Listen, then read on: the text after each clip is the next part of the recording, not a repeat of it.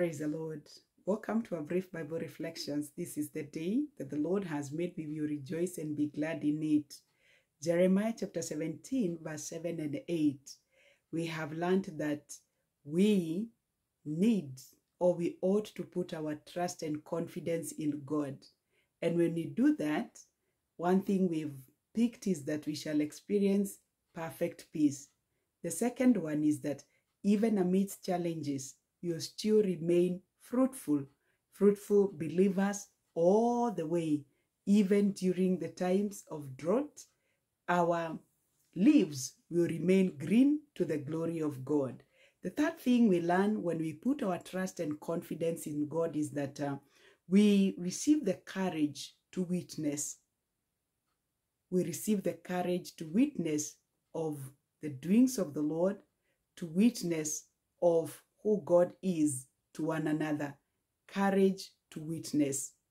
This is a good thing. And we see this in the book of Psalm 73, verse number 28. The psalmist says this, "But as for me, it is good to be near God. I have made the sovereign Lord my refuge. I will tell of all your deeds. But as for me, it is good to be near God. I have made the sovereign Lord my refuge. I will tell of all your deeds." You see, the Bible in verse number 5 and 6, Jeremiah 17, verse 5 and 6, talks about that person who chooses other things, other sources, as his or her refuge, as his or her confidence. But in verse number 7, talks about this person who chooses God to be his refuge.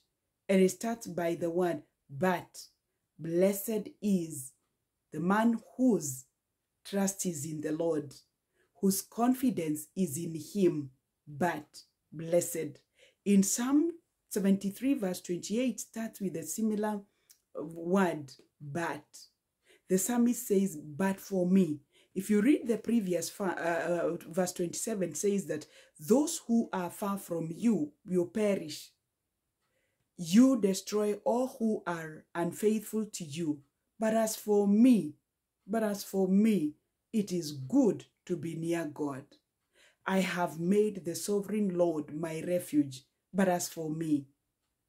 And he tells us now the third thing that we have picked, that we receive courage to be witnesses of the will of God. He says that I will tell of all your deeds. Being in the Lord, putting your trust and confidence in God gives you the courage to tell of all his deeds.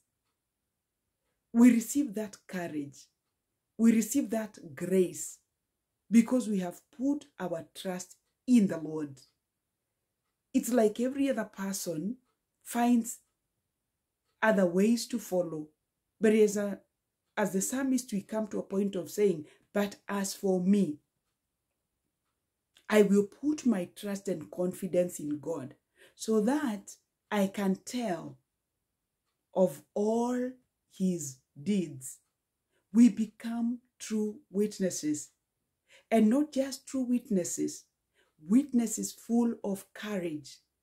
Courage to face any situation. Courage to tell of all his deeds. Courage to stand on what God expects of us.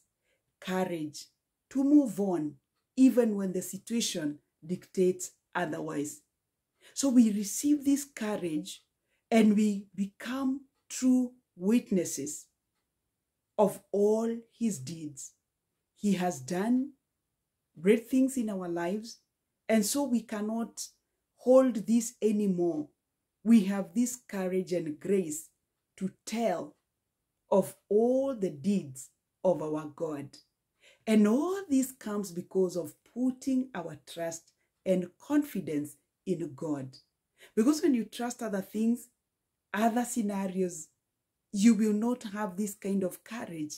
And no wonder the psalmist, unlike verse number 27, he gets to verse 28 where he says, "But as for me."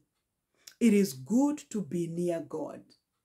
I have made the sovereign Lord my refuge. Not just being near him. I have made the sovereign God my refuge.